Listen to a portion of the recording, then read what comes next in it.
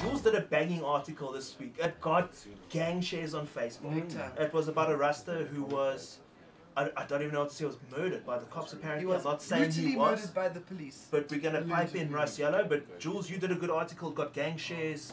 What's the We've been sitting on it for a while because it happened before Christmas. And in all the things like this, it's quite allegedly he got kicked to the point of unconsciousness in his kitchen in front of the kids. The kids never saw him again in custody. And what Warren's on the line. He spoke to the family yesterday directly to get an update of it, and I told him not to tell me what he heard because he was quite distressed after he got off the phone. But now the Rastafari have mobilised, they've marched, they've handed in memorandums. So once I had all that information together, I put out this blog post about how on earth, even since this judgment, can somebody be kicked to death for weed? Because the directive we talked about at length just before Christmas that came out on the 19th of November. Right, and it said, don't enter a house without a warrant, and don't bully people, and don't unnecessarily drag people off to jail unnecessarily. Yes. And this is exactly what happened. Can you see? Hey, Warren! Warren! So, Warren, can you hear us, Warren? I know very little about this. Hey! Hello, my brother. Happy New Year. Yeah, man. Yeah, man. Away. Good vibes. Away. Can you hear me? Yeah, man. Did you hear what I've just been talking about for the last minute? Yeah, you were explaining what happened with Rasta Brain. Yeah, well, the elder in Wellington. Can you fill the whole group in about exactly what's been going on? Because I know there's been a lot of big elders there. There's lots of expertise there. The lawyers are there, and we know there's some repercussions to it all. But just, I believe you spoke to the family. Just run us through it, Warren. How's it going with them? It must be traumatic. Yeah, guys. Yeah, hi to everyone in the studio. Hope you're good and everything. Yeah, this was a bit of a shadow over a good start to 2020. We heard the news, and the news came through a bit sketchy in bits and pieces.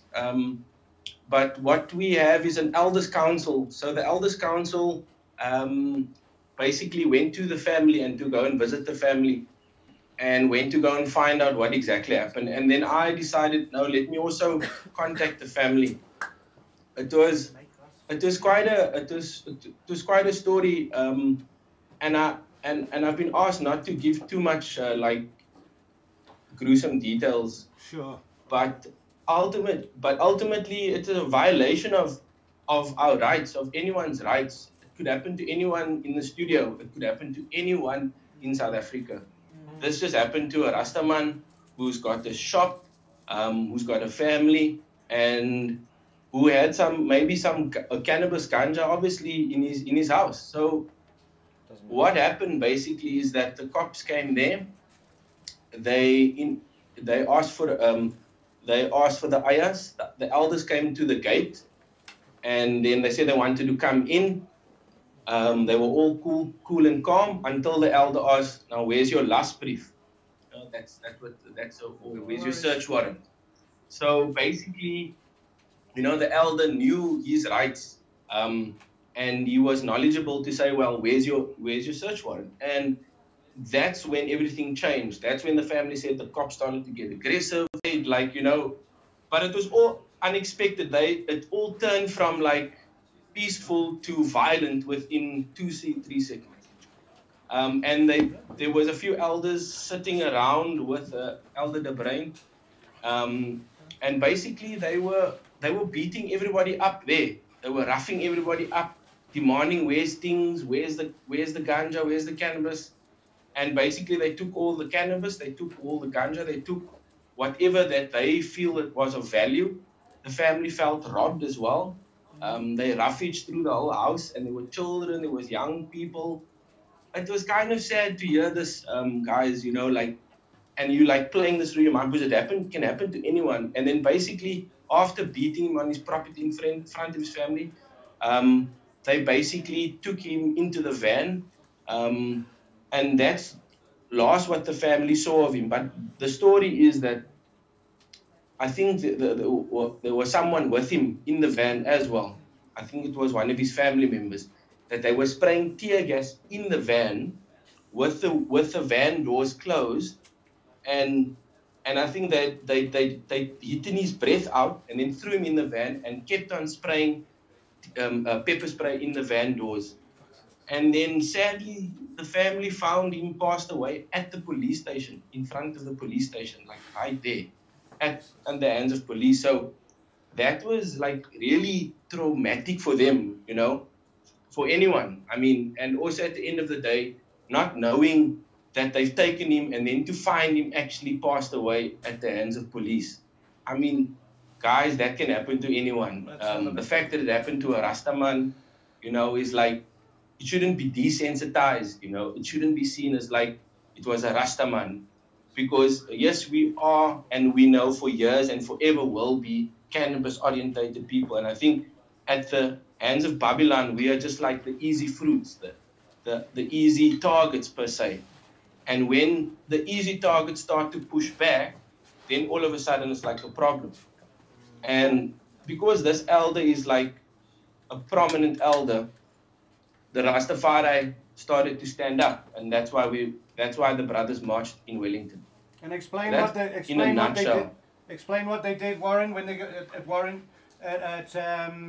Wellington. They went to the magistrate, or they went to the police. Which complaint have they filed? So what has happened now is that they filed an IPID complaint. They have an IPID consultant to someone that's working with them.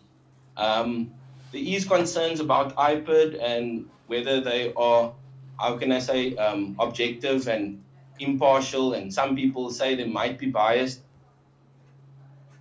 Oh. Oh, Okay, well, okay.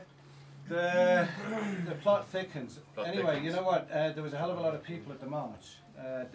On the Fields of Green blog, there is my post with a feature of some Rastas marching, and we took a bit of time to report on it until we got all the details, because it's all very sketchy all the time. It's a murder, for Christ's sake. Everyone's got an opinion. And every time we write a blog post, fuck, it's set in stone, eh?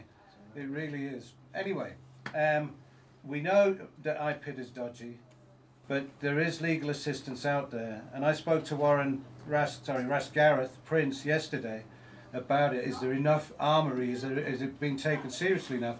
And he says they're going to wait for IPID to deem whether it's a murder charge, and then they've got a docket that has the Minister of Police on as the first respondent and the widow as the second respondent. Nice. So it's in the pipeline, but they have to do. They have to wait. It's a legal story, and IPID are a shambles and stuff. Anyway. And effectively, what happens is, don't get me wrong, I hope that the family gets some sort of money. I know it doesn't fix anything, but that's a situation of all of y'all, even involuntarily, paying tax on the system, because when the government gets sued, it doesn't come out of Minister Mbowene's pocket, it comes out of y'all and mine. Yeah. 1.5 billion last year. Can you imagine the That's precedent it would set if somebody got murdered based on weed?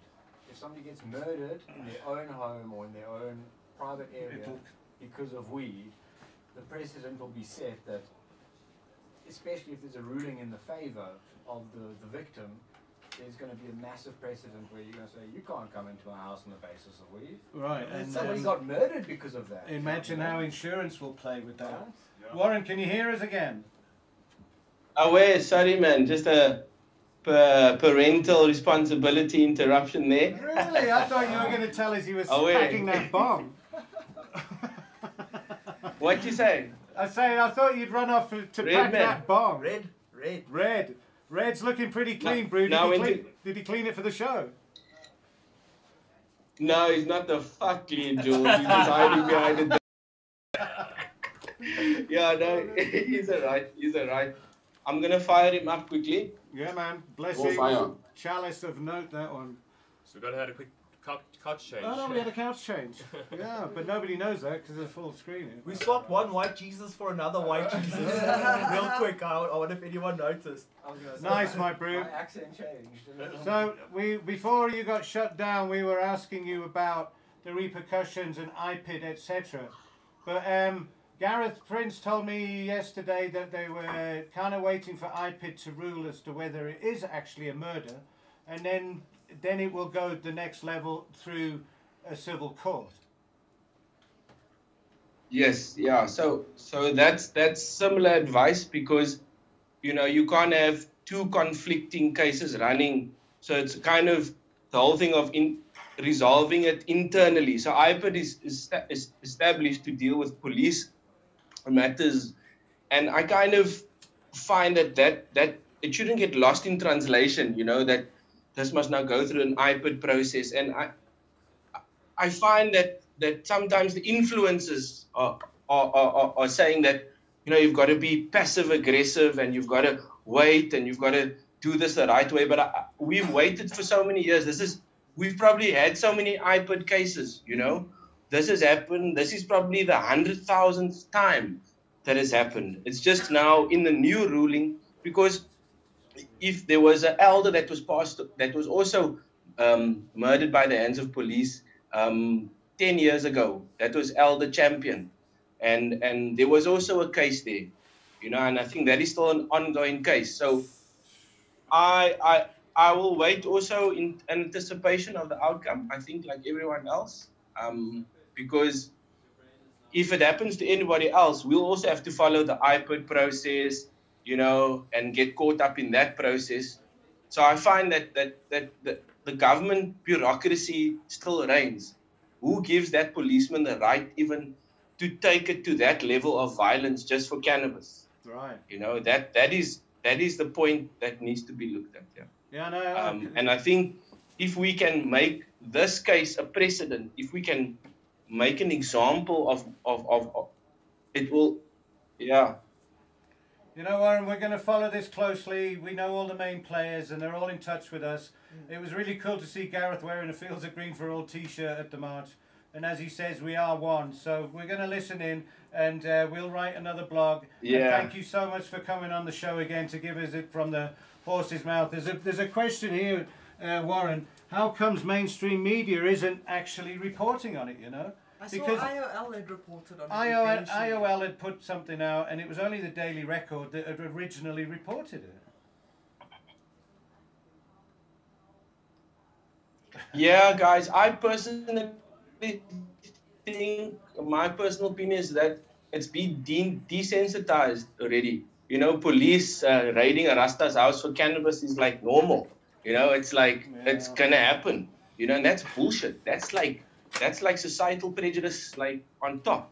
Why didn't they raid the house next door? So just because they know it's cannabis, they know it's a Rasta. Unfortunately, we have this history in South Africa, so we need to deal with that mentality, that apartheid mentality, and that apartheid law, thankfully, needs to die. So yeah, I think that is why the media doesn't want to actually like accentuate the story as like, it's happened before. We've had 5 or 10 or 100 of them already. It's not new news. What is this? That is because it's happened to a Rastaman. But if it happened to someone else, maybe different. I think it would have probably made a bit more waves in the news. My personal opinion. All right, man. Well, keep us informed on the group if there's anything cool. But I know it's going to be a very slow process from now. And from the team at Fields of Green and the Hotbox, if you speak to the family again, they must know by now we're watching in and stuff, and we're there as any support. But as we said online during the week, during all of this happening, we don't go looking for people to help. We didn't get asked by anybody for help at Wellington, so we didn't do anything because that's how we operate. We couldn't possibly troll everywhere looking for all the busts. Yeah. So we're here. If we get asked for help, we'll assist in whatever we can do with whatever resources we've got. Yeah. Cool. Peace, brother. Yes, guys, man. More love, huh? God bless. For the win, bro. Keep it Irish. Cool.